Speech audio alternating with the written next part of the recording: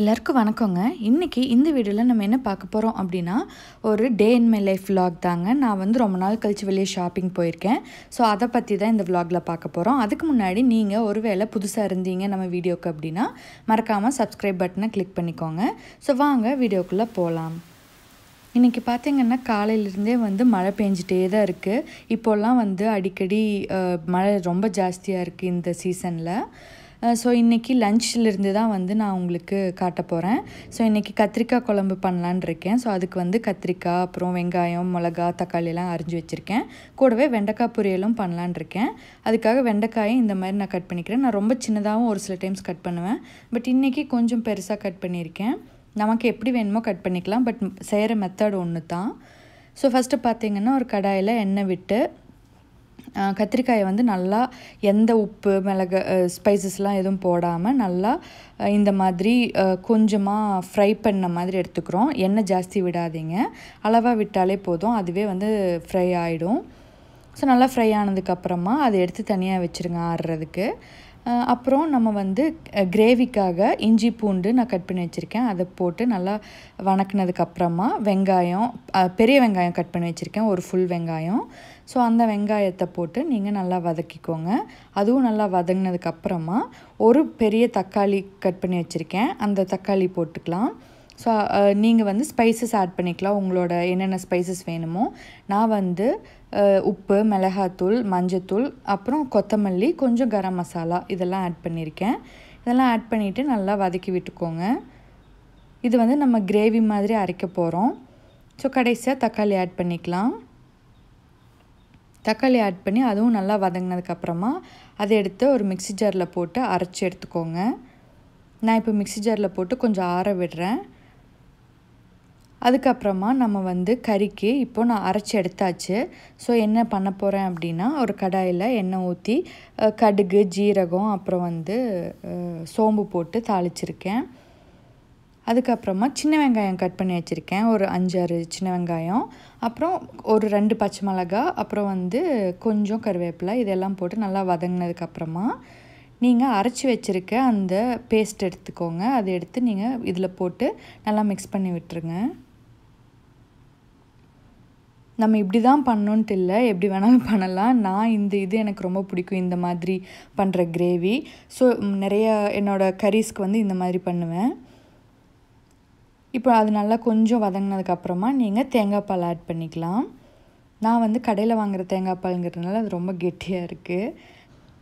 So தேங்காய் பாலும் போட்டு நல்லா கலக்கி கொஞ்சம் நல்லா இந்த கலர் மாறுற வரைக்கும் நம்ம இதை வதக்கணும். தண்ணி எதுவும் ஜாஸ்தி சேர்த்த வேண்டாம். எனக்கு இந்த மாதிரி கெட்டியாக இருக்கிறது எனக்கு பிடிக்கும். பட் உங்களுக்கு ஒருவேளை தண்ணியாக இருக்கணும் கொஞ்சம் அப்படின்னா நீங்கள் தண்ணி ஆட் பண்ணிக்கலாம்.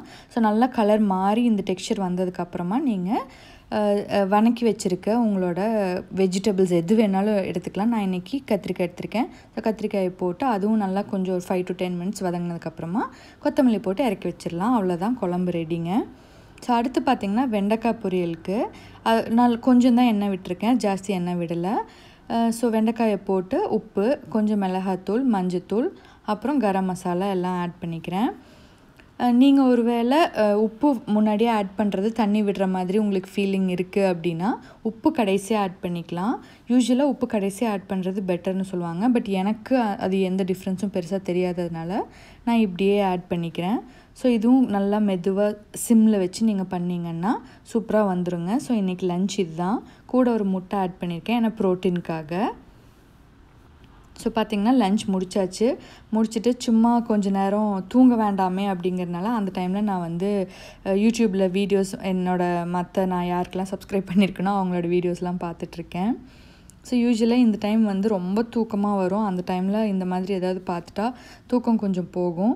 ஸோ இது ரெசிபி இன் மை ஹேண்ட்ஸ்ன்னு சொல்லிட்டு என்னோடய ஃப்ரெண்டோட ஒய்ஃப் ஒரு சேனல் ஆரம்பிச்சிருக்காங்க. Hello, hi friends, welcome to my channel.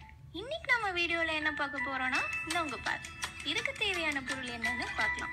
ரொம்பவே ஈஸி, வெறும் நொங்கு மட்டும் இருந்தாலே போதும். ஸோ அந்த சேனலில் பார்த்திங்கன்னா ரொம்ப வித்தியாசமான நிறைய ரெசிபிஸ் போட்டுட்ருக்காங்க.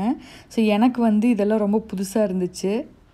ஒருவேளை உங்களுக்கும் ஈஸியாக சிம்பிளாக அதே நேரத்தில் வந்து கொஞ்சம் டிஃப்ரெண்ட்டான வீடியோஸ்லாம் பார்க்கணும் அப்படின்னு நினச்சிங்க அப்படின்னா நீங்கள் இவங்களோட சேனல் நீங்கள் பார்க்கலாம். கண்டிப்பாக இவங்களுக்கு சப்ஸ்கிரைப் பண்ணுங்கள். நிறைய குட்டீஸ்க்கு தேவையான மாதிரி அப்புறம் நிறைய சிம்பிளான நிறைய வீடியோஸ் போட்டுட்ருக்காங்க. ஸோ நாங்கள் எனக்கு வந்து இதெல்லாம் பார்த்து முடிச்சுட்டு பார்த்திங்கன்னா இன்னும் மழை பெஞ்சிட்டே தான் இருக்குது. ஸோ ஈவினிங் ஷாப்பிங் போகலான்ட்டு இருக்கோம். ஸோ மழை நின்னதுக்கப்புறம் தான் போகணும். பார்த்திங்கன்னா நைட் ஆகிடுச்சு, ஆல்மோஸ்ட் ஒரு 7 o'clock ஆகிடுச்சு. இப்போ தான் மழைலாம் நின்றுருக்கு. ஸோ அதனால் இப்போ தான் நாங்கள் வெளியே வந்திருக்கோம். இப்போ கடையெல்லாம் இங்கே நல்லா ஓப்பன் பண்ண ஆரம்பிச்சிட்டாங்க. பட் இன்னுமே வந்து மாஸ்க் போட்டுட்டு இந்த மாதிரி வந்து நம்மளோட டீட்டெயில்ஸ் எல்லாம் உள்ளே கொடுத்துட்டு தான் நம்ம வரணும். யார் எந்த டைமில் எந்த கடையில் இருக்காங்க அப்படின்னு தெரிஞ்சுக்கிறதுக்காக. ஏன்னா அப்போ தான் வந்து ஒருவேளை நமக்கு கொரோனா இருக்குது அப்படின்னா மற்றவங்களுக்கு ஸ்ப்ரெட் ஆகாமல் இருக்கிறதுக்காக அந்த டைமில் வந்து அவங்க செக் பண்ணுறதுக்காக.